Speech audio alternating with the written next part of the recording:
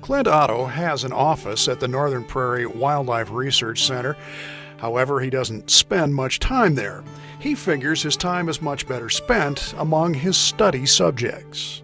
What we study here is the effects of land use and land use change on honeybees and other pollinators right here in the northern Great Plains. It's a circle of life in the honeybee world, of mutual benefit, if you will. The bees need nectar and pollen produced by flowers. The flowers, in turn, thrive because of what the bees provide. The bees are gathering resources, and in return, the flowers themselves are benefiting from that interaction of a bee landing on the flower and providing a pollination service. Although Clint Otto's research is mainly focused on the insect world, it translates into data that is very useful to wildlife agencies like Game and Fish.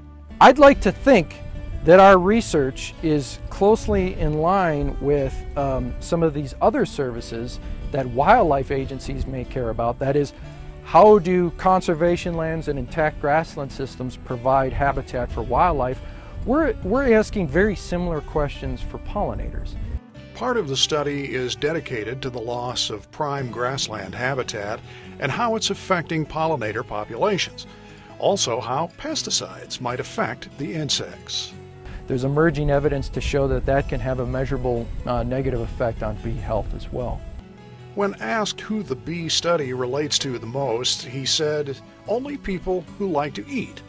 And then quoted one finding from the study: roughly 1 in 3 bites of food that we take in the U.S. can be attributed to pollinators. This is Tom Jensen, Outdoors.